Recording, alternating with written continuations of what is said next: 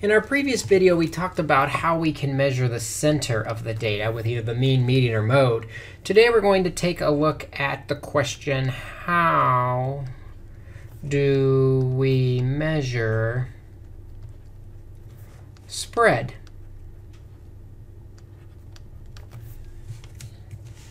And the first thing we're going to answer as we look at measuring spread is, why do we care? Why do we need to measure spread? And the best way to explain why we need to measure spread is to take a look at 4 different data sets. We're going to work with these data sets in a couple different contexts. The first data set is 50, 50, 50, 50, 50. The second data set is 0, 0, 50, 100, 100. The third is 0, 25, 50, 75, 100. And the fourth is 0, 49, 50, 51, and 100. These 4 data sets are very different from each other and represent very different things. But if we just look at the measures of center, they all have a mean of 50 and a median of 50. Which means if we look at just the center of these data sets, they all appear exactly the same, but they are not the same. We need some way to describe how spread out the numbers are. And that's what we're going to take a look at here, the measures of variance or variation, starting with the most basic type of spread, which is the range.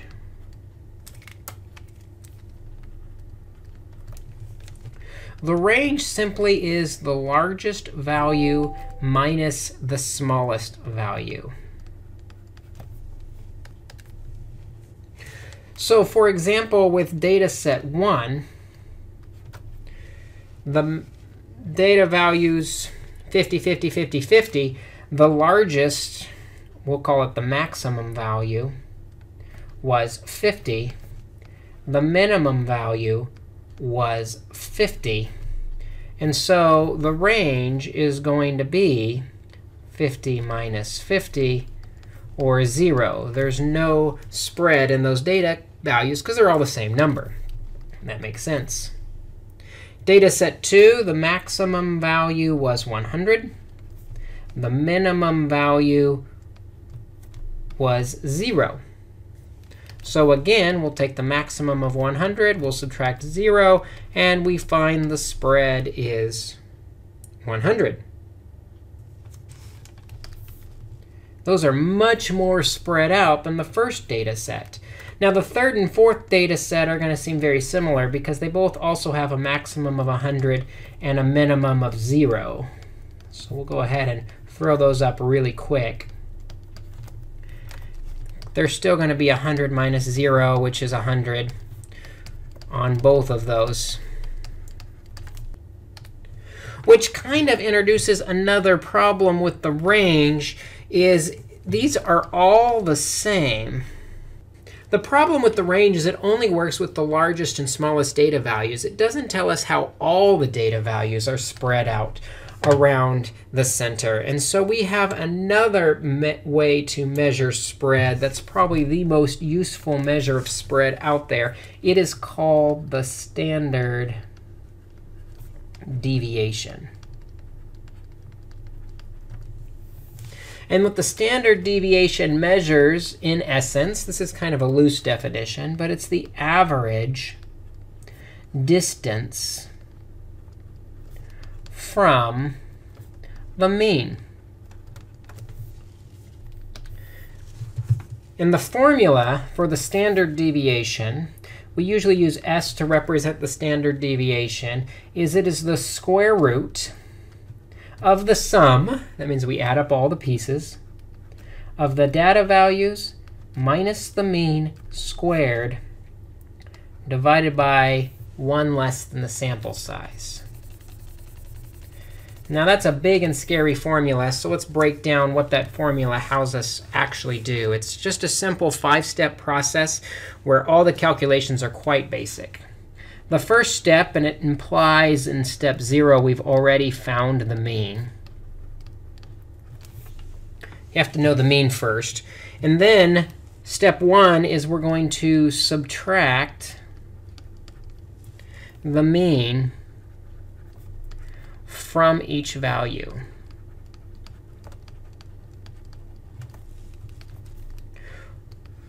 Once we've subtracted the mean from each value, we are going to square all the answers. And that'll give us a long list of numbers. That funky Greek symbol sigma means we are going to add all those answers together.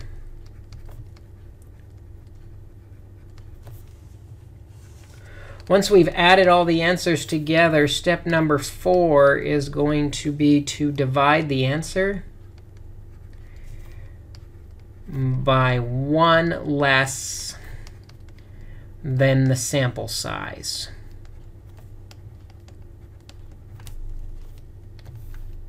And finally, the last step is to take the square root of that answer. So let's try a few examples here, working with those data sets that we saw up above. The first data set, I'll go ahead and list all the values because they're not on my screen anymore. The first data set was 50, 50, 50, 50, 50. We've already found that the mean of this data set is 50. In fact, the mean of all the data sets we're working with here are 50. So when we do x minus x bar, that really means that we're doing the value minus 50. And if my first number is 50, 50 minus 50 is 0, 50 minus 50 is 0, 50 minus 50 is 0, 0, and 0, which is kind of nice. It's going to make all the rest of the calculations really easy. Step 2 says we're going to take that answer and square it. So the first answer was 0. 0 squared is 0. 0 squared is 0. 0 squared is 0. 0 squared is 0. 0 squared is 0. And then it says we want to add all of those answers together. This is a really boring example, but let's continue to work through it. We're going to take that answer of 0, and we're going to divide by 1 less than the sample size. There were 5 numbers. So 1 less than 5 is 4. And 0 divided by 4 is 0. And then finally, to get our answer, we take the square root of 0, which is 0. Lots of zeros in this example, probably the most boring example we're going to do. But it should make sense, because if we say standard deviation measures the average distance from the mean, all these values are equal to the mean, and there's no distance between them and the mean. So it makes sense that it should be 0. 0 means there's no spread. All the numbers are the same. If there's more spread, we should see a much larger standard deviation. Data set 2 was 0, 0, 50, 100, and 100.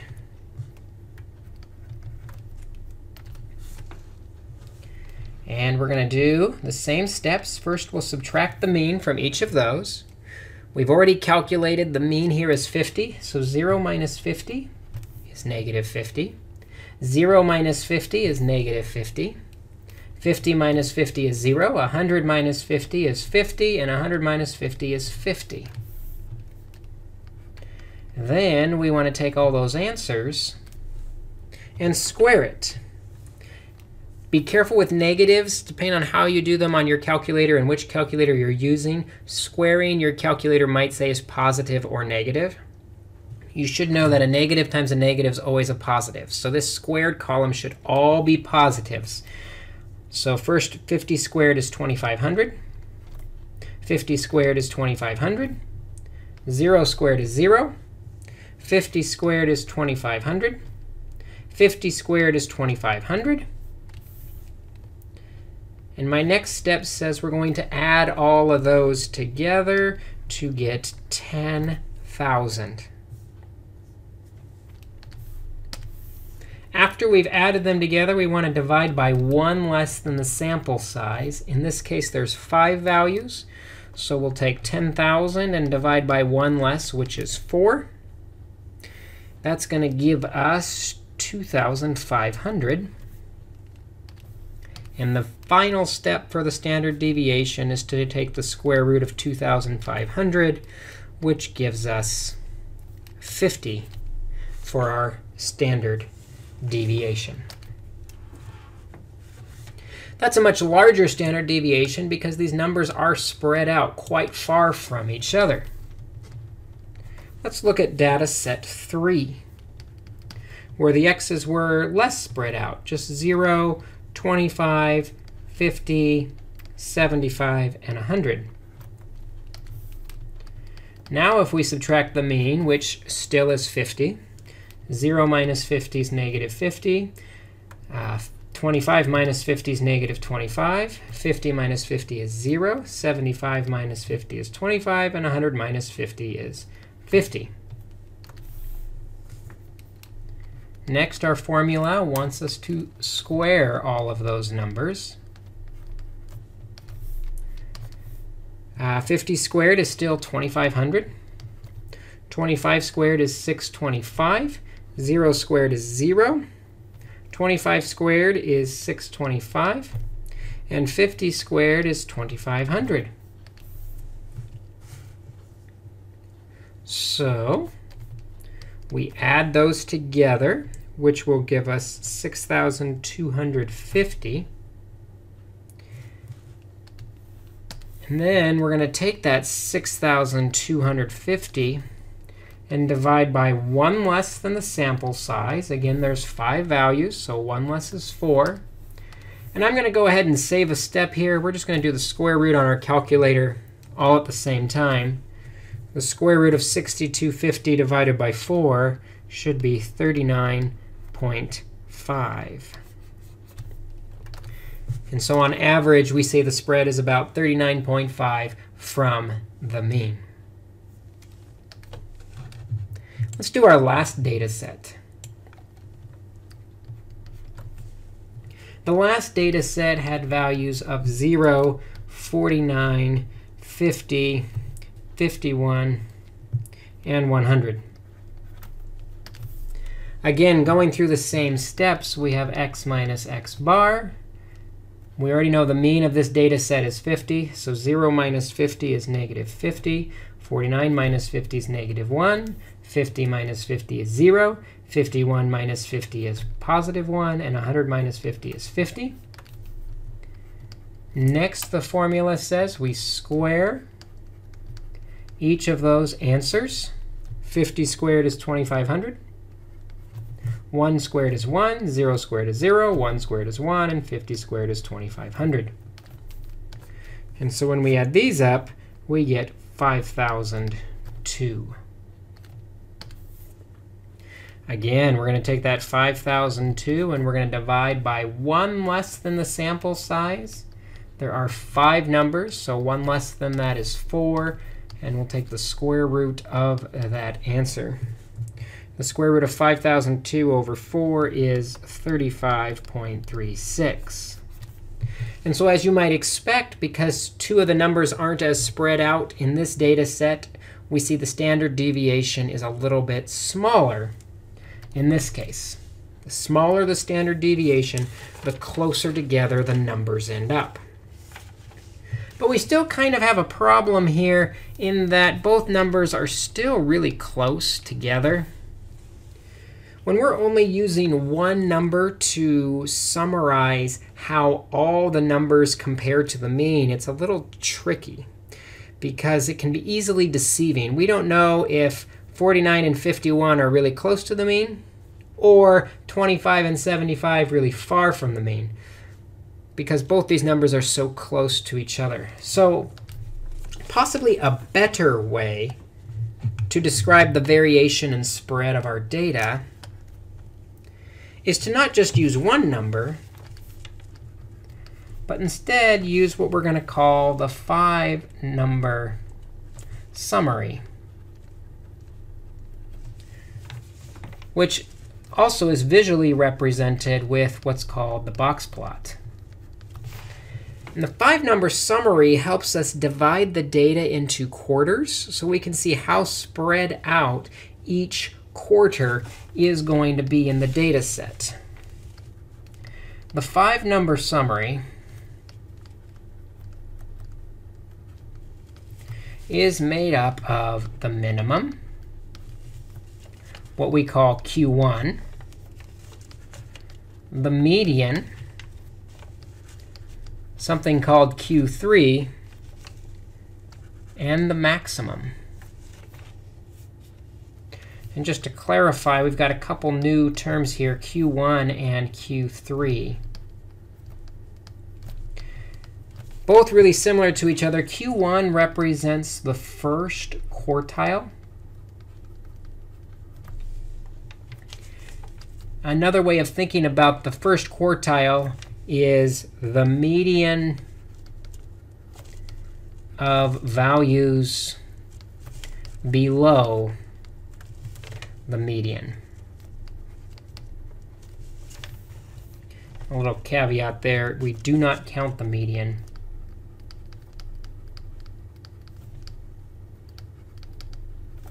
If it is a data value.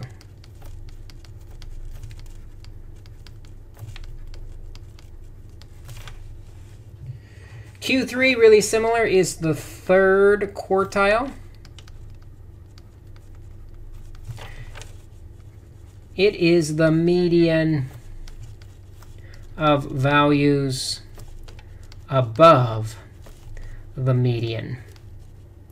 Basically, the quartiles split the data into quarters. The first quartile is the bottom quarter. The median is the bottom half. The third quartile is the bottom 3/4, splitting the data up. And both times, this caveat goes is we do not count the median if it is a data value. Once we have the 5-number summary, it's often represented visually with the box plot, which generally hovers over a number line to show the spread. And it looks something like this, where the end of this left tail is the minimum. The end of the box is the Q1. The middle of the box is the median. The upper end of the box is Q3. And the end of the last tail is the maximum. So we can visually see how spread out the numbers are. So let's do an example where we find this 5-number summary and then build a box plot.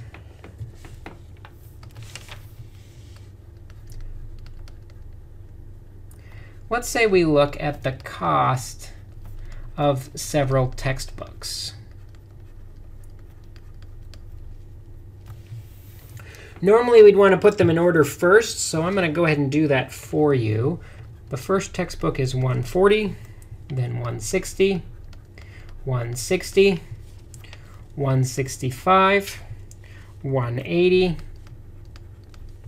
220, 235, 240, 250, 260, 280, and 285.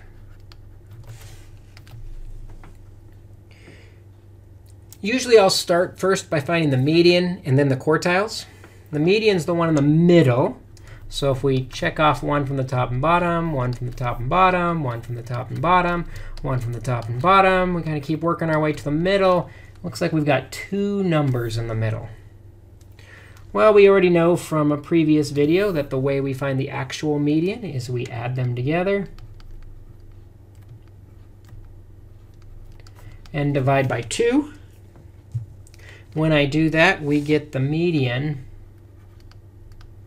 is 227.5.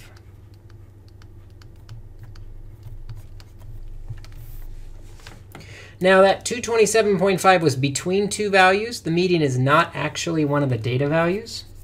So we've we don't need to worry about skipping that value as we find the quartiles. If it was exactly in the middle was one of the values, we would not include that value for this next step. To find the quartiles, we look below the median, and we're going to find the middle of the bottom ones. So we cross off one from each side, cross off one from each side. And there we've got 2 in the middle below the median. So just like before, we'll add them together. Divide by 2. That is our first quartile. 160 plus 165 divided by 2 is 162.5. Doing the same thing on the upper half will find us the third quartile. So we mark off 1 from each side, and we find our middle. Again, there's 2 values. So we've got 250 plus 260 divided by 2. That gives us Q3 is 255. Only thing missing now is to find the minimum and maximum. That's really easy. 140 is the minimum. 285 is the maximum. We now have our 5-number summary.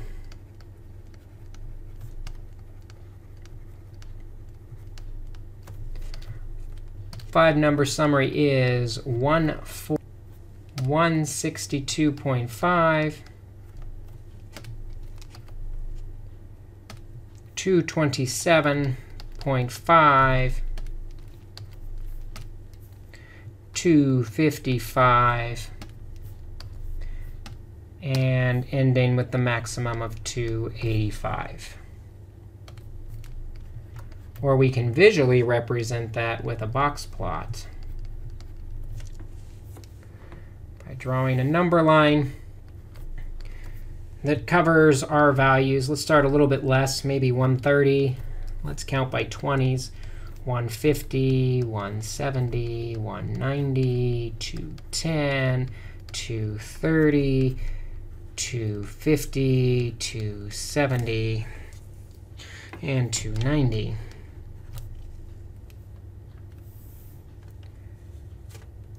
What we're going to do is we're going to draw a box that's going to be for the quartiles with a line in the middle for the median. So the box goes from 162.5, which is around here somewhere, up to 255, which is around here somewhere, with a line in the middle at 227.5, which is around here. And then we just have tails that go out to 140 and 285. And now I can visually see that each part of this box plot has about a quarter of the data. So I can see that this quarter, the third quarter, is much more packed together than the second quarter, which is much more spread out. And we can get a good idea of how spread out this data is by using 5 values instead of just 1. So we've talked about 3 different ways to measure spread or variation. First, the range. Second, the standard deviation. And third, the 5-number summary. It's your turn to practice with some of these. Try them out and let me know if you have any questions.